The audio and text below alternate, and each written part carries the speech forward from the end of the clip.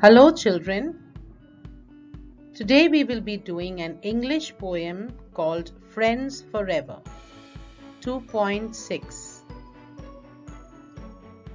One day some children had gone to the park to play. They were all friends. The boy was on the slide. These two children were playing catch and cook. This little girl was running here and there. This little boy was playing with his ball. And this little girl was trying to hop across the pond. Suddenly, the boy sitting on the swing fell down.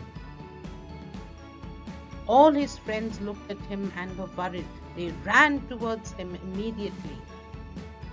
They helped him get to the doctor. The boy who had fallen down was badly wounded. He had hurt his head and fractured his leg. His friends were very worried about him.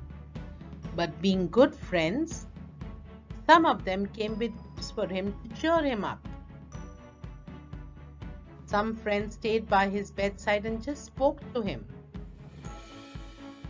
Some of his friends even read him some stories.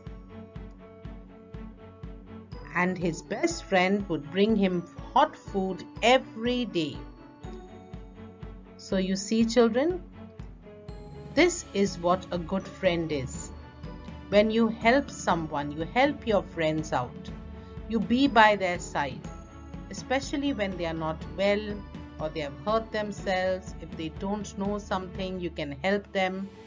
That's what good friends are for. So today, children, we will learn the poem Friends Forever. Children, I will read the poem first and then I will explain it to you. Listen carefully. 2.6 Friends Forever. Make new friends, but keep the old. One is silver and the other gold. A circle is round, it has no end. That's how long I will be your friend.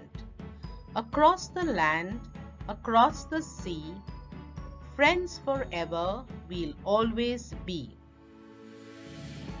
Children, I will now explain the poem to you. In this first verse, it is make new friends but keep the old. One is silver and the other gold. You know, children, that silver and gold we always treasure. So also we should treasure our friends. You could have a best friend or just a friend in school, but you should always treasure friendship. Because like we treasure silver and gold, we should also treasure our friendship. The second verse. A circle is round, it has no end. That's how long I will be your friend. If you look at a circle, children, it has no end. Like a square has 4 corners, a circle does not have that. It is never ending. So that's how you should keep your friends. Your friendship should go on forever. Just never forget your old friends. If you make new friends, your old and new friends should be same. You should treasure that. Across the land, across the sea, friends forever we'll always be.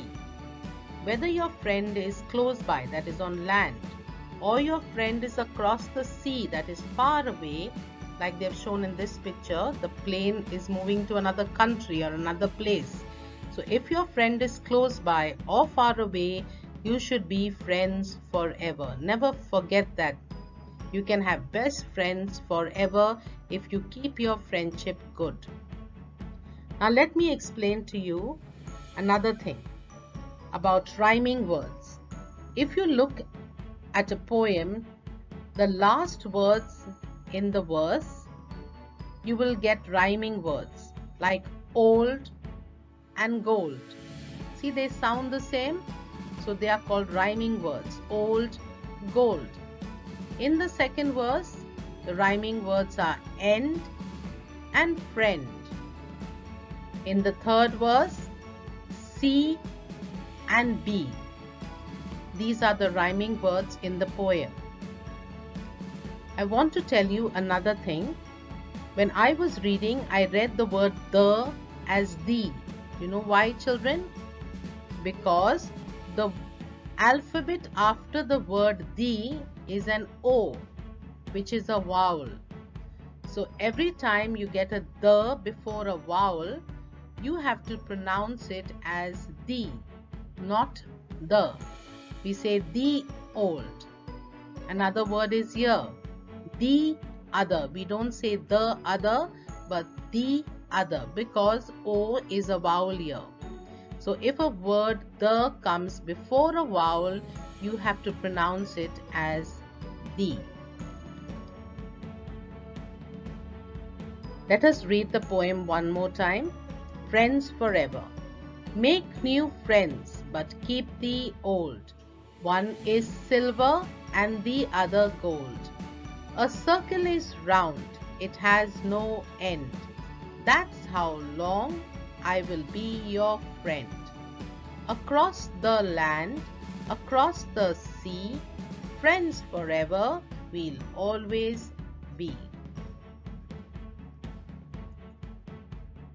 Thank you, children. I hope you have understood the poem. Learn the poem carefully and you will enjoy reciting this poem. Thank you.